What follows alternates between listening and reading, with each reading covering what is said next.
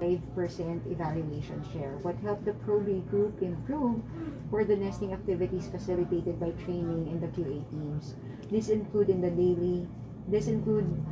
daily QA rallies, PID nesting bootcamp, call listening, and the QRG web hunt. Sheila will discuss more of the details and the actions taken in the training slides. Second was the 27 reduction in PID. From 289 down to 210 hits. The PID supplemental audits were also conducted by the quality team, and the PID refresher were also facilitated by training to help address our PID opportunities.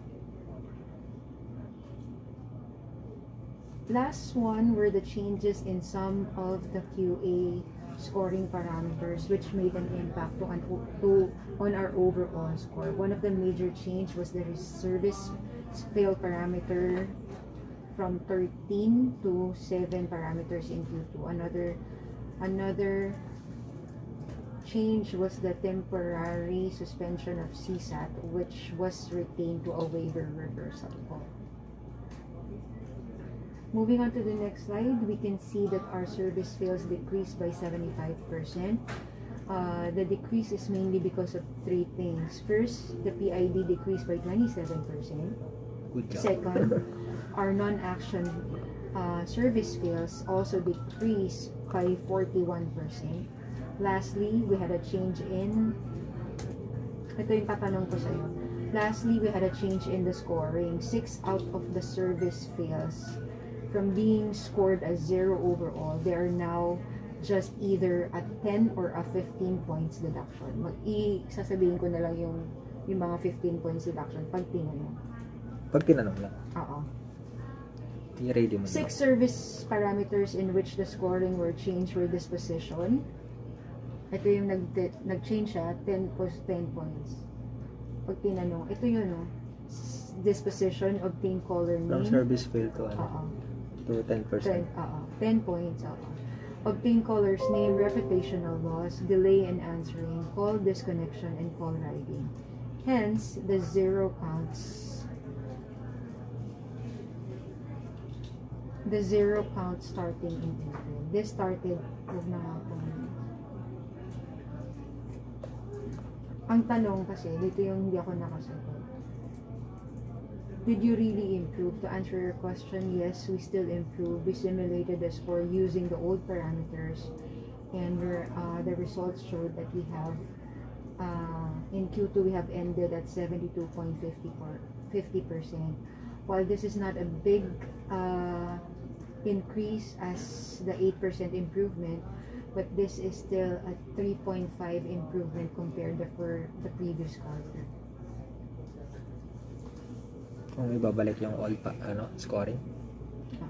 Moving on to the next slide is the section 1. This is the business requirement section. There's a significant improvement from 64% pass rate to 84% in Q2.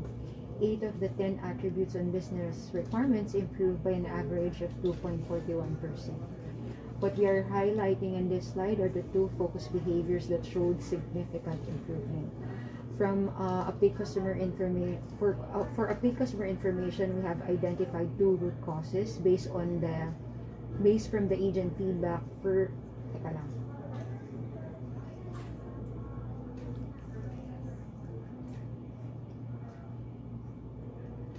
update customer information, we have identified 2 root causes based from agent feedback. First is the lack of standard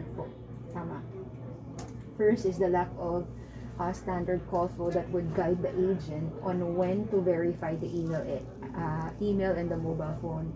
Agents are given the liberty to verify the email and the mobile phone at any point in the call.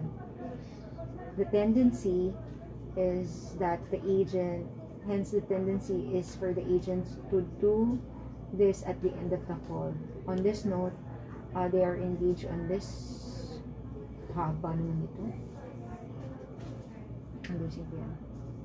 Pictail mo lang. Pag nagtanong, saka mo na lang yan. Sabihin. What we did is we modified the call flow and required agents to verify right after PID. So we sent out QA bits reminders.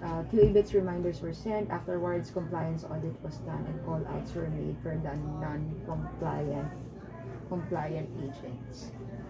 For PID, we have identified incorrect understanding. We have identified